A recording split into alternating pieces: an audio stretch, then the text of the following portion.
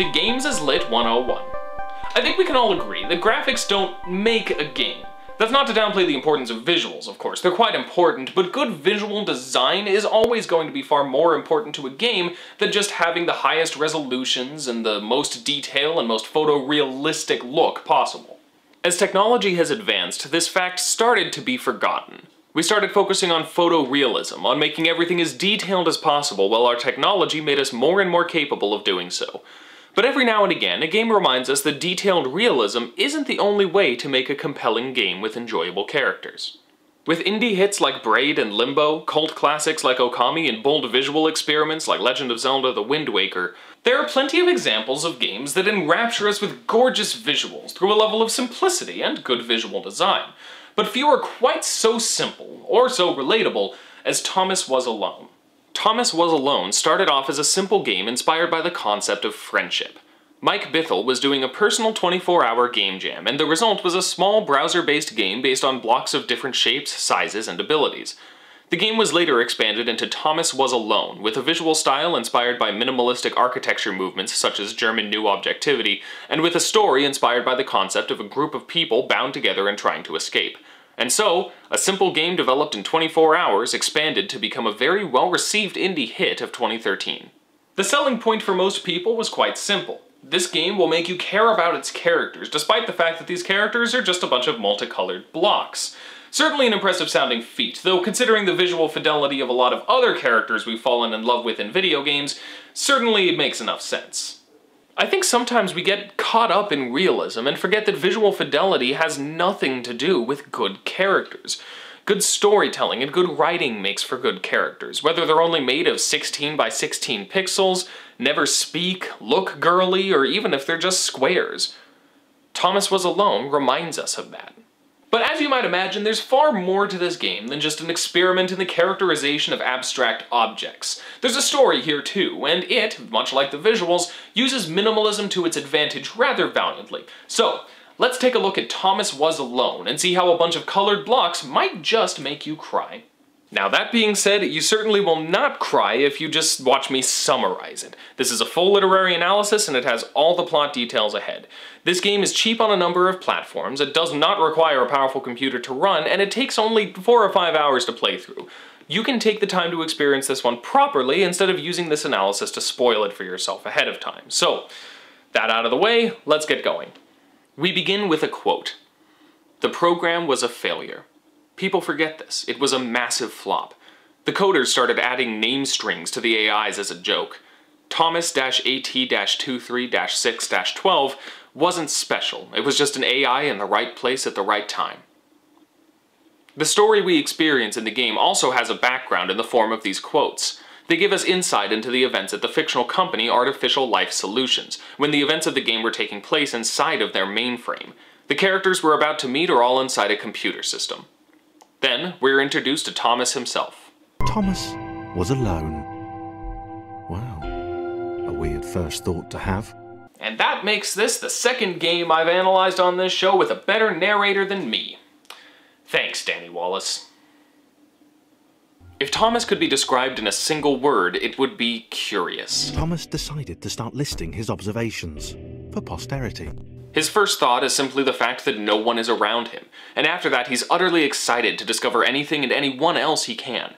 But we'll see more of that in a minute. At first, his existence is rather simple. He notes a single thing that could only be noted by a sentient being.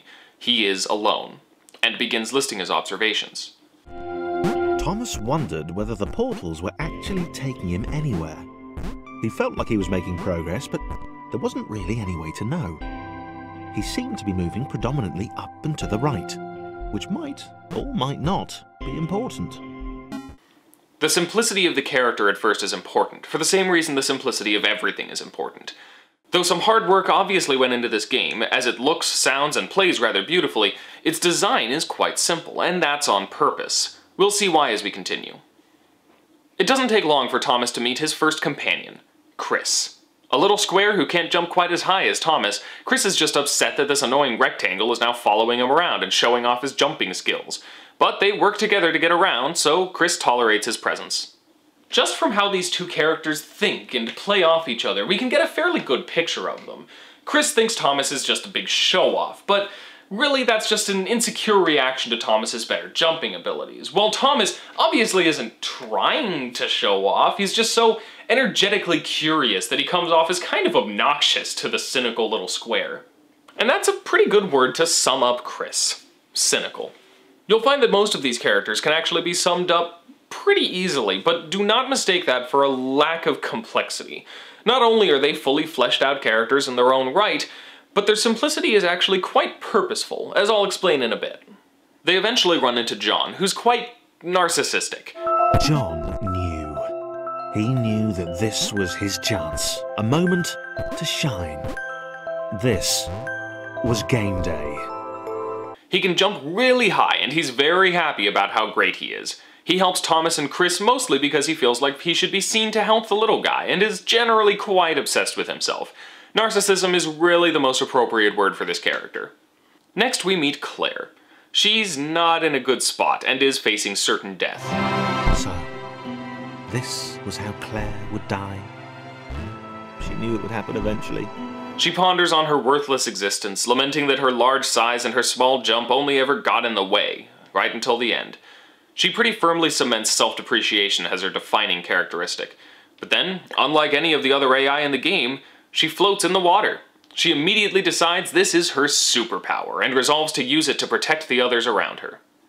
As you may have picked up on, the first while of the game is basically just Thomas picking up more and more friends as he journeys ever onward, without necessarily having a particular goal in mind, or really even knowing that there is a goal to be had. But that all changes when they meet Laura. Laura feels abandoned, used. She's met plenty of others along her journey, and they always disappear once they've used her exceptional bounciness to reach higher places.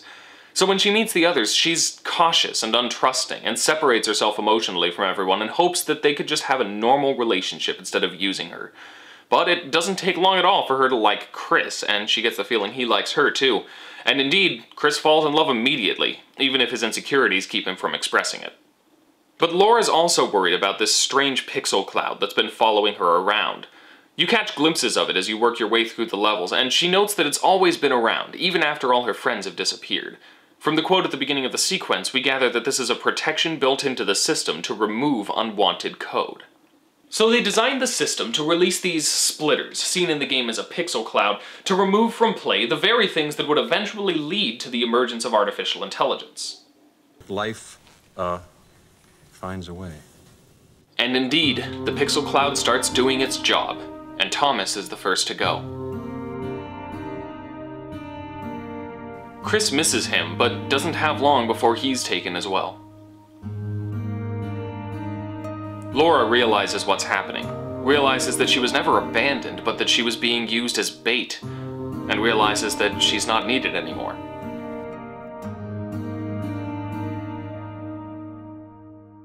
Claire, having lost 3 of her friends, vows vengeance upon her arch-enemy, the Pixel Cloud. But John knows fighting it would be futile. He only hopes he'll be the next one taken. He doesn't want to be alone. Lamenting the loss of his friends and the futility of his skill without an audience to appreciate it, he keeps going for old time's sake, until eventually he too is taken by the splitter.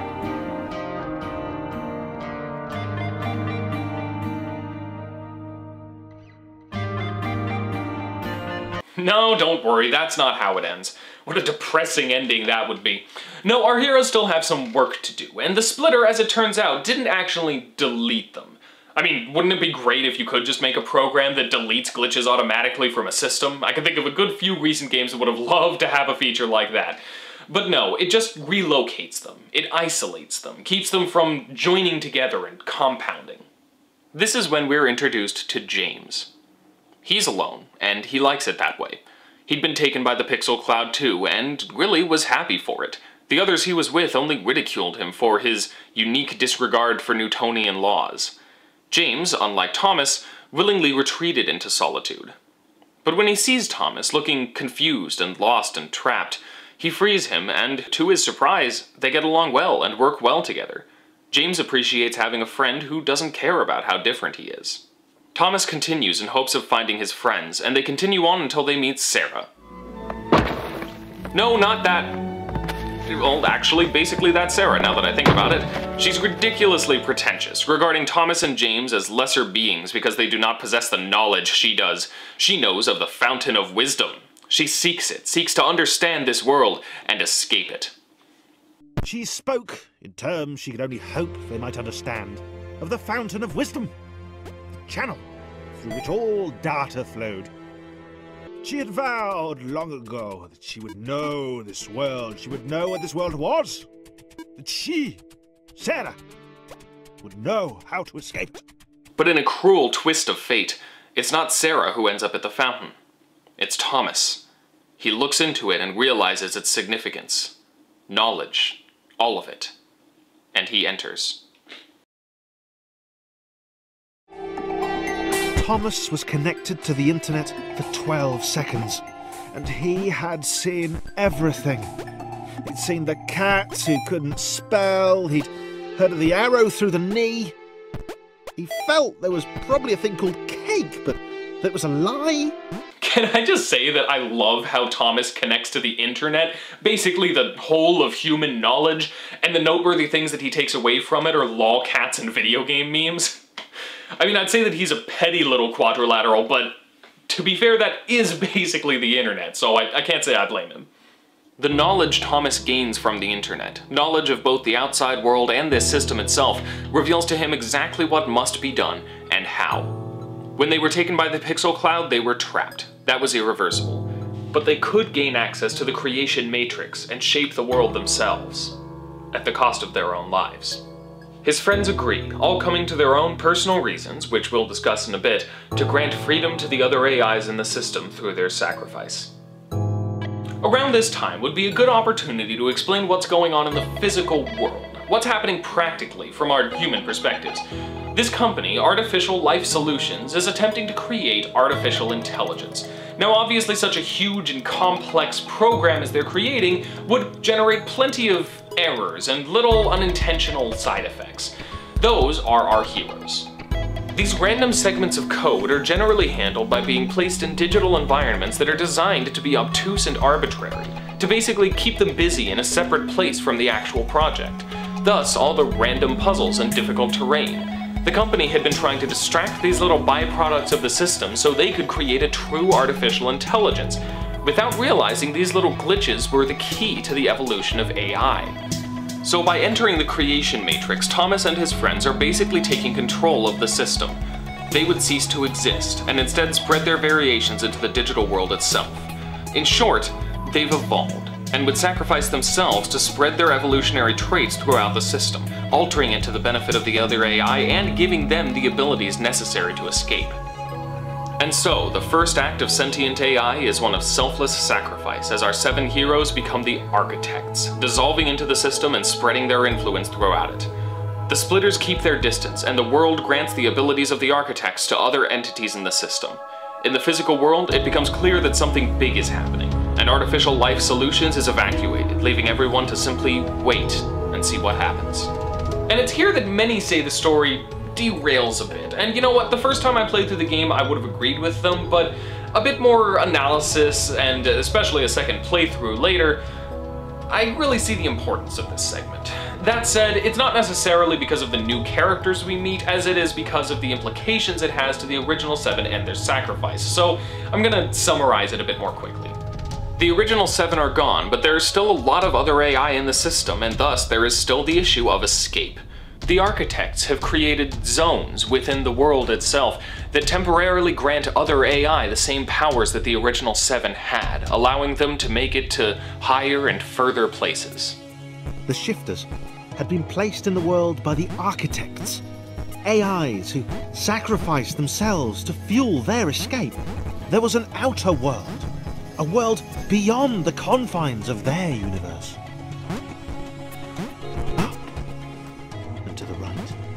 And so the player takes on more roles, all of characters who aren't so easily defined.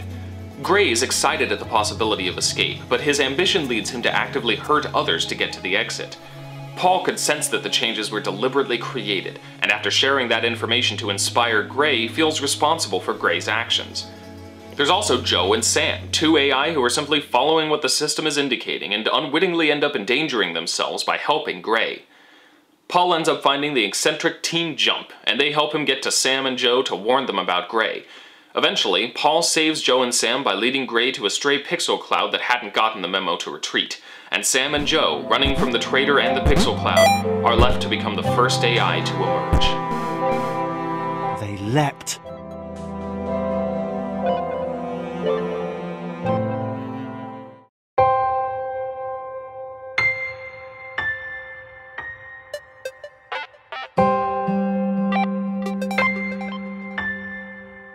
What we see in these last two sequences is a more complex story of characters that can't be quite so easily simplified. Because of the way Thomas Was Alone is written around character arcs, this sudden change is a bit jarring, but I think that's kind of the point. When Thomas and the others became the architects, they didn't just pass on their jumping abilities and relationships to gravity, they passed on their personality traits as well. This allowed the other AI in the system to suddenly become more full, aware, and complex beings, and this is displayed pretty perfectly in these final events. Now that we've gone over the story, we need to talk about what it means and how it relates to minimalism. Which means that we need to talk about what minimalism is and how it works. Minimalism is, as with most artistic movements, kind of hard to pin down definitively. A lot of different artists did a lot of different things with it, and the general characteristics that govern it are fairly fluid, aside from some rather broad concepts at the heart of the movement. But generally speaking, minimalism seeks to simplify something down to display its true core. Exactly what this means can vary between artists and works. Some minimalist sculptures, for example, do very little to change the basic materials they use in hopes of showing nothing more than the basic fact of what this sculpture is. Others, instead, may try and show the essence of something in more of a spiritual or metaphysical sense, trimming something seemingly complex down to the very core of what it is. But through that, it often aims to allow us to further understand complexity. If you have an understanding of the individual parts, then you can have a better understanding of the whole. Minimalism parses something down to the very simple core of what it is, so that when you see its place in the bigger picture, you can have a better understanding and appreciation for it. And it's here that the simplicity of the seven architects becomes a really important element of the story. Minimalism is a core aesthetic of Thomas Was Alone in a number of different ways, and it's a fitting presentation for this story, because the core, the essence of something that minimalism strives to put on display, is all these characters are. At the beginning of each scenario, we're given a quote by someone within the universe of the game. These paint a more full picture of the story and give us a glimpse into the larger meaning these characters and their actions hold in the big scheme of things. One such quote reads, "The initial group possessed simple variations in size and strength. More complex configurations were inevitable. As the error spread, these variations became increasingly extreme." Later in the game, we get another quote that says, "Awareness is a word that gets thrown around a lot, and a lot of people consider Thomas to have been created aware. Looking back at the logs, it seems that awareness only happened somewhere around the network connection spike." These two quotes go a long way toward emphasizing a certain point of the story. These original seven characters are not full, true AI. They're fragments of a sort, bits of personality with few defining characteristics, sentient but not sapient. Incomplete. So then, looking at them with this in mind, we clearly see that they each carry defining characteristics, but rather than playing them off as one-note personalities, the game developed character arcs. These characters, simple as they are, change over time. Their one defining characteristic becomes something else, something greater, which drives them to accomplish the great things they do. And as each of their individual characters grow, they collectively develop one of the most important emotional entities of the story: hope. Which, interestingly enough, is also visually represented by the light shining into the levels, often from up and to the right. Thomas immediately starts off wanting to discover more. He's alone and wants to have more than this, more people, more experiences, more places. As time goes on, this curiosity develops, as it tends to, into a desire to not only understand how things work, but to make them better. Thomas's curiosity led him to knowledge, which gave him purpose, and he led his friends to the creation of a better world. Chris, on the other hand, is far more cynical. Where Thomas sees wondrous things to discover, Chris just sees another thing that's better than him. Being shorter and less capable of jumping, all anyone in this game seems capable of at this point, he doesn't feel much worth on his own, and this makes him resent anything that seems better than him, which at this point is basically everything. But later on, this is what allows him to sympathize with Laura so much. Their issues spring from different reasoning. Laura feels used, and Chris feels like no one needs to use him because they're all better than him, but the emotional result is quite similar, and Chris is able to relate to her lack of self-esteem. And in doing so, he gains meaning from her. He decides that he's going to do his part and do everything he can to help. His cynicism transforms into empathy. John is incredibly narcissistic. His whole existence at first is centered around how great he is, and his first instinct when he meets others is to show them what he can do. Maybe that's what the dots were for. They were there to extend John's reach, to make his performance even more impressive. John liked the thought. He decided to keep them. His ability to jump higher than the others is very useful, but almost as soon as we meet him, we see how he can still sometimes get in the way. And even then, he just laments that he doesn't have the room to show off. His revelation later is still kind of rooted in that self-centeredness, but moves beyond it with the realization that his greatness is meaningless without others to share it with. The first time in a while, John didn't have an audience. Leaping from black square to black square didn't seem nearly as exciting now. It just seemed empty. In a vacuum, how awesome he is doesn't actually mean anything. When he has no audience, when no one benefits from his skill, he has no purpose. And so he went from narcissism into community. His arc is fulfilled right before the end, and he realizes that he doesn't only want others to see how awesome he is, he wants them to feel awesome too. And if he can give them that awesomeness, he'll gladly do it. John's massive jumps were dwarfed by Sarah. For the first time in his life, he felt humbled, not as good as someone else. He realized that he wanted to make every AI up there feel as heroic as he had. Claire starts off with a very self-depreciative attitude. She was rubbish at jumping, and she moved slowly. She felt a little like her continued existence was breaking some kind of natural order.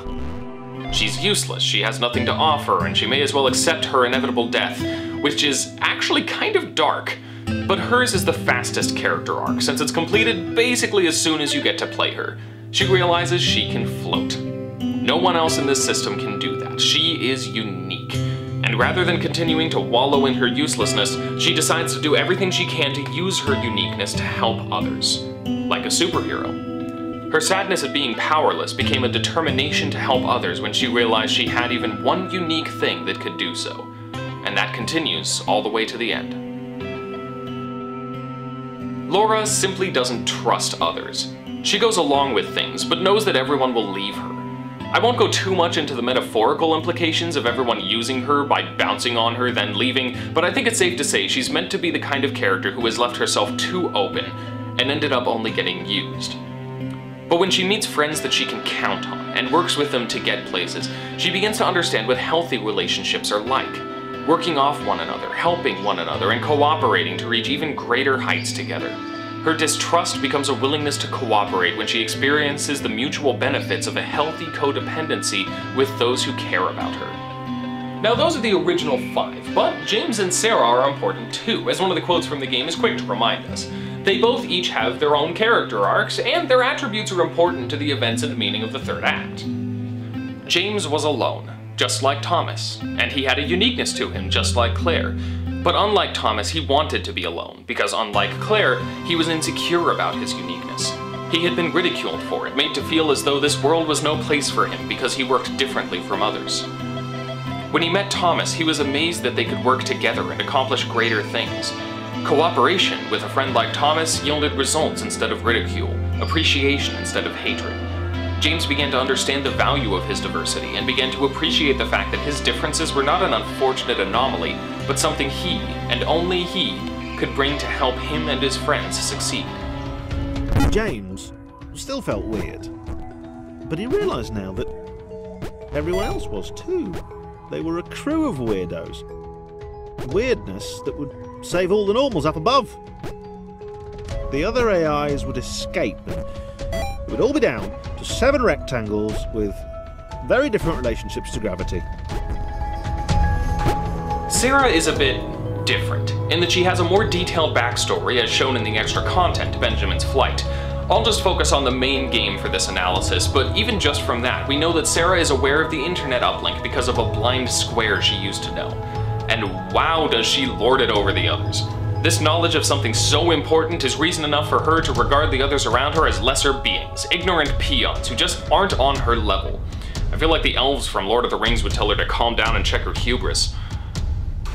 When Thomas ends up being the one to connect to the internet, she's not happy about it.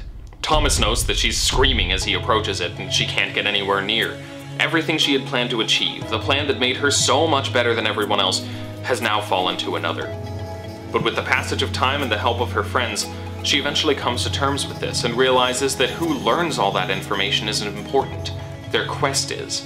And even if she wishes it could have been her, she will support Thomas in his quest and accomplish what she had set out to do. So we can see how each of these characters has a fairly simple but still quite relatable character arc.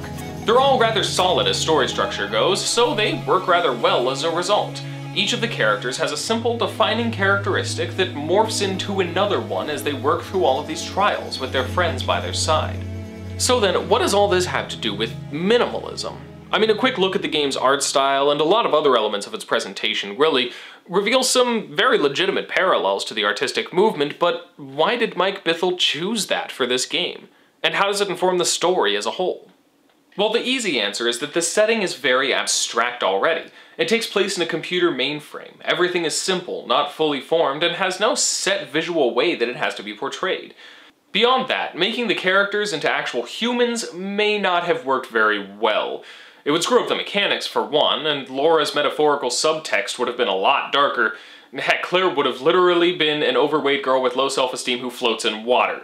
These character types just work a lot better with abstract concepts than with actual humans. It's also worth noting that the gameplay itself is both simple and symbolic. I mentioned before that the mechanics are based on friendship, and indeed, this simple platform puzzler is a very nice metaphor for friendship. The way we help each other, inspire each other, and occasionally cause problems for one another, it's all there in the mechanics. All the jumping around we were doing in this game is actually a metaphor for the very essence of what friendship is. But there's an even bigger reason for that. Thomas Was Alone is, in a broad sense, about the journey of something simple to something complex. About evolution, about progress, about simple beauty becoming a complex wonder through friendship, support, and determination. Remember when I said that minimalism was about simplifying something down to its core? Thomas Was Alone starts off with characters who are, by their very definition, as fragments, bits that would eventually become a full consciousness, minimalistic, and then that grow into something more. The minimalism in Thomas Was Alone is a metaphor for the characters themselves. Most people who play this game will talk about how it seems simple, all these little rectangles hopping around, but the story reveals so much more and makes these simple quadrilaterals into lovable characters. And indeed, their simplicity gives way to complexity. And what's more, their simplicity combines into something else, something more, something complete. They spread their individual bits of humanity throughout the system, allowing them to affect the world and the AIs within it, making it possible for full, complete beings to come from this program. Thomas Was Alone introduces us to these characters as simple, minimalistic representations of fragments of the human psyche, then grows and combines them into, for all intents and purposes, humanity itself. And this is ultimately the greatest strength of Thomas Was Alone's narrative and its minimalist presentation. It introduces us to the simple, and takes us on a journey to the complex. It shows us how something so small can mean so much, and how we and our friends and family members and all kinds of people can make it happen. So I hope you've gained a deeper appreciation of Mike Bithell's little masterpiece, and can also further appreciate the meaning that video games can have, not just as toys or challenges, but as stories that can inspire people and help them grow. After all, if these little rectangles could come to mean so much, what's stopping some digital toys from the 70s from accomplishing the same? Next week, we return to Counterpoint to take on the argument that video games have art in them, but aren't actually art themselves, more like a museum than artworks in their own right. And next month on Literary Analysis, Would you kindly join me for an analysis of the themes and interactive narrative tools of BioShock? So until next week, class dismissed.